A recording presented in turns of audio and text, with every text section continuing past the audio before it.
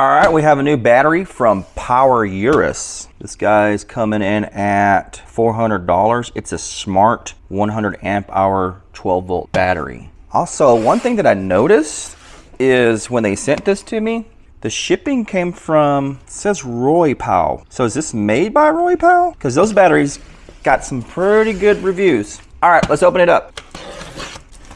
Oh, another battery that's double boxed. That's a good idea. That's good on these manufacturers. That way it gets to you in good shape. All right, nice foam. And there's the battery. We've got a welcome guide. You can continuously charge it at 50 amps. You can continuous discharge at 100 amps. It says charging protection temperature, 0 degrees Celsius or 32 Fahrenheit. So maybe that's implying that it does have low temperature protection. We will test that. You can put 4 in series. It shows 2 in parallel. There's a series parallel. Looks like we have your standard M8 terminals. We have some kind of vent right here. Yeah, we have a vent. I'm assuming that's probably some kind of one-way vent, so any pressure that builds up in this case can escape here without the case swelling. And it's probably one way so that water can't go back in, I would assume. Looks like a fairly typical case. I'm noticing that the strap actually goes all the way around, which is something I have not seen before. And this is supposed to be a Bluetooth, so we need to find the app. I don't see a scan code, a QR code to scan. That's usually pretty common. So let's search for it on the Play Store. I didn't see anything on the Play Store. Okay, so I found an app download section on their website. So I'm actually going to do this on my tablet because my tablet, I don't have any personal information. I don't really necessarily like side loading apps. Okay, so there it is. Find the device. Okay, so that was it. It says S12 100 A Li00225. Okay, I see. That's actually printed on the battery. It's printed right there, so that must be serial number or something. Okay, so let's take a look here at the app. Looks like we've got 4 temperature sensors. Interesting. Showing 0 power. Maybe it needs to be fully charged. It's showing the minimum cell voltage is 3.148. The maximum is 3.156. The average is 3.151. So this battery seems to be pretty low. I guess it doesn't show you each individual cell voltage. This shows you the lowest and the highest and the average. Oh, here we go. I had to scroll up. Here's the individual cell voltages. So 3.151, 3.149, 3.149, 3.157. Well, let's charge this thing up. It shows that we're putting in 42.6 amps. Yeah, I guess it came pretty discharged. It looks like maybe they cycled it once at the factory and didn't really charge it back up. But it looks like it's going to take 2 hours and 22 minutes to fully charge. And our cell voltages have risen to 3.265, pretty much 3.26 across all 4. All right, we're just going to let this thing charge up, and when it's complete, we'll do a capacity test. All right, the charger stopped, so the battery should be fully charged. And I noticed one thing that they definitely got right on the app is when you go into the app, it automatically reconnects to the same battery. So you don't have to go through searching a list of batteries to connect to. It goes right to it. So that's really awesome. So it looks like we got a cell over voltage protection actually. And right now the cells are just sitting at 3.6, I'm sorry, 3.36, 3.35, 3.36, 3.35. It shows 100% charged.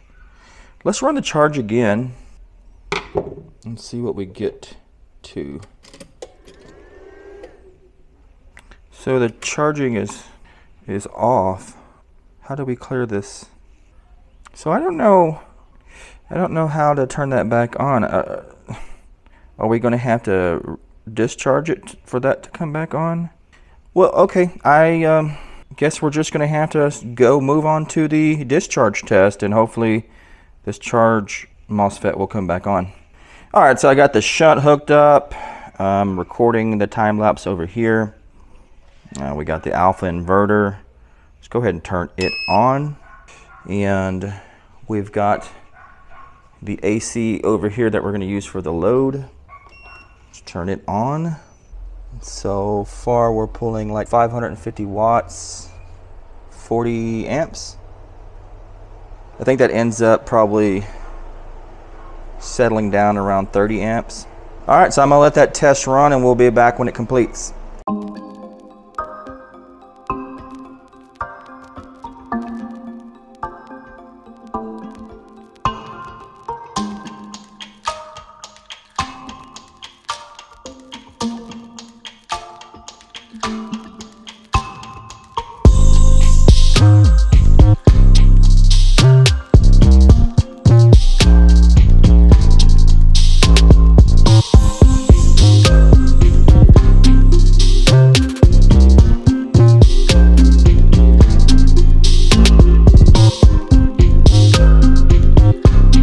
All right, we're at 2%, and looks like we're about to be coming up on 1%. There we are, 1%. So we've pulled 99 amp hours so far, 1,279 watt hours. I did end up turning the AC up a little bit because it's getting late. I really need this test to complete. So I put it on medium fan, turned the temperature down a little bit. I'm quite certain that we are going to pull full capacity because we still are above 12 volts and we are like half an amp hour away from pulling full 100. We've already pulled the full watt hours, so we've pulled 1,285 watt hours. We've actually exceeded the watt hours. 100 amp hours, 1,291 watt hours. So this battery pulls full capacity. That's good. So far so good, guys. This battery is looking to be quite good. And we're just gonna let this continue on to see where we ultimately land. I'm gonna say 102 to 104 amp hours. Okay, we're still going. 103.45 amp hours, 1,332 watt hours. It's still going. We're definitely going to get to 104. We're going to go past 104 because we're still at 11.5 volts. Oh, well, 11.4 now. Oh man, look at that. 104 amp hours. Still going. Gosh, we might get to 105. Oh, we're about to hit 105, boys. Inverter's complaining, but we're gonna keep going. Look, 105. 1,350 watt hours.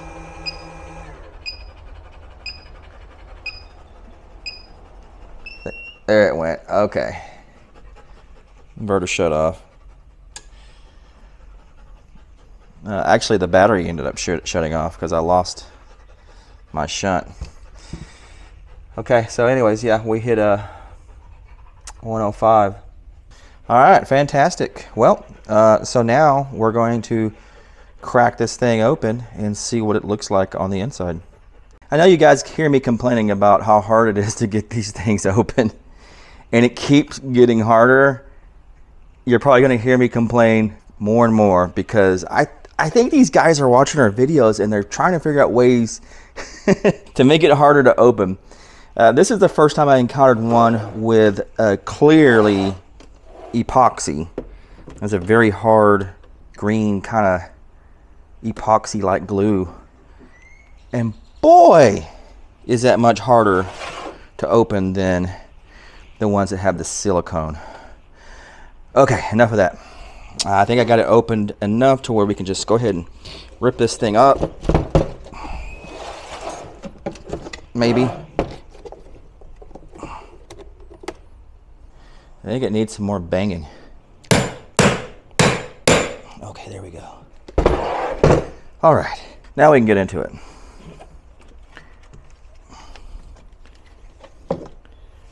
All right, we clearly got prismatic cells. This build quality looks fantastic. We've got a double, probably 8 gauge for the positive, double 8 gauge for the negative. Got these nice coated bus bars here and here. There is a metal fixture compressing the cells. There's probably the Bluetooth board right there, and the BMS is up here. Let's see if we can get these cells out.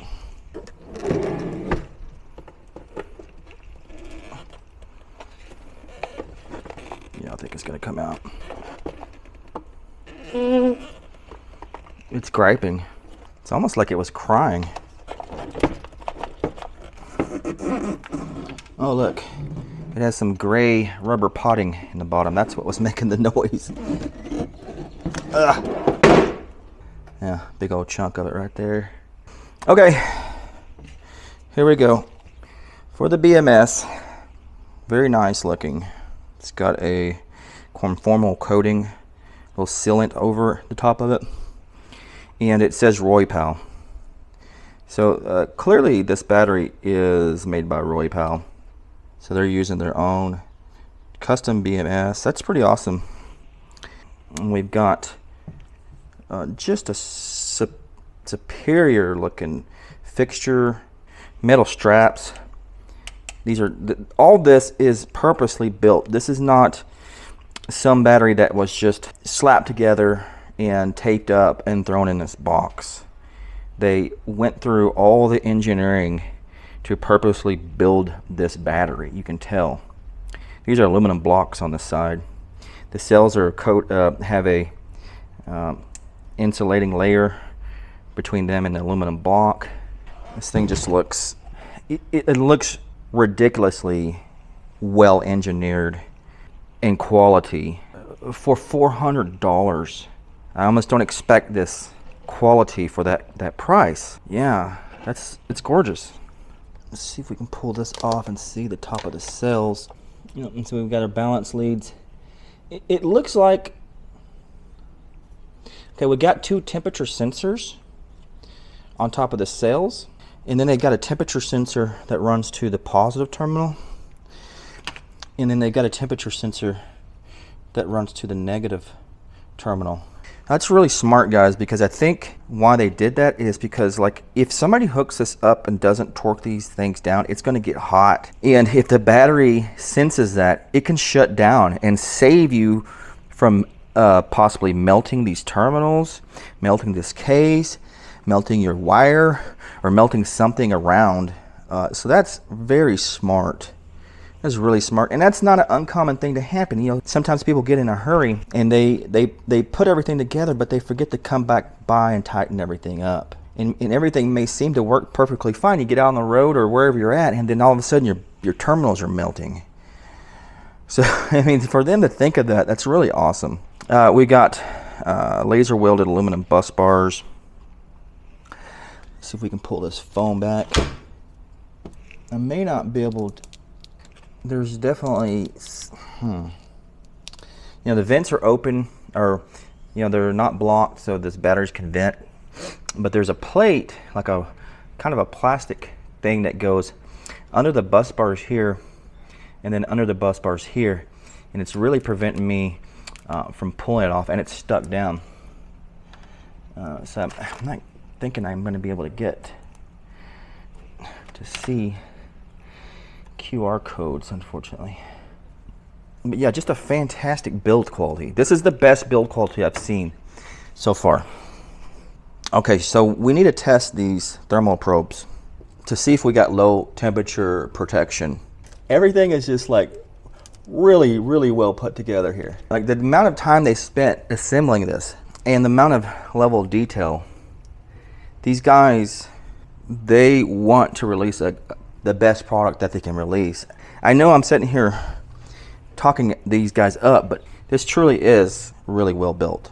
So they had these thermal probes glued right into the top of the bus bars right there.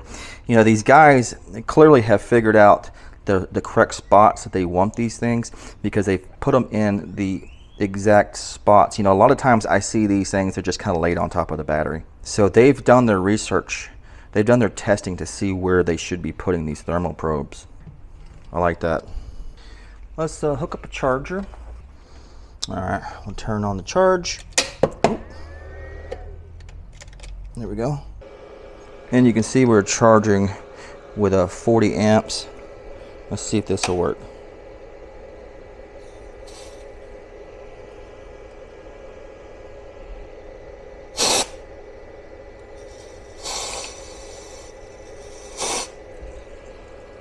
Yeah. Ow. Froze my finger. So yeah, we've got low temperature protection. Come on, guys. I think this is my top pick battery in this price range. We probably have to reconnect the charge to get it to come back. Yep, and we're back. Fantastic. So we got Bluetooth, we got low temperature protection, we got amazing build quality. It pulled 105 amp hours for $400. Am I right? Is that what it is? $400? Yeah. If you're in the market for a 12 volt 100 amp hour battery, it has Bluetooth, it has low temperature protection, it has probably the best build quality I've seen. You know, I don't recommend things too much. I don't really tell you guys what I think you should get, but I kind of think these are, if I'm in the market for batteries in this price range, I think that this is the one I'm getting. All right, guys, so that's going to be it for the video. I think I've covered it all. Please like and subscribe if you enjoy this content. That helps the channel out immensely. And I'll catch you on the next one.